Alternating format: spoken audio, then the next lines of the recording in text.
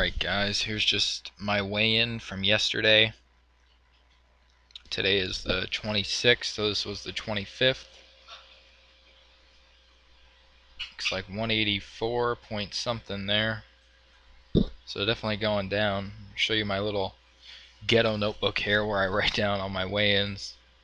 Started at 190, last one was 185.6, so we're going down pretty fast. Here's just a small vanilla iced coffee from Burger King. Nectar of Something I've been drinking pretty much every morning with a protein shake. Just for some energy in the morning, and tastes pretty good. Macros are good on it. Here's my imitation crab meat I get sometimes. Macros are pretty good on that too. It tastes really good. And I had that with chocolate milk as a post-workout meal. Weird combination, but it tastes pretty good.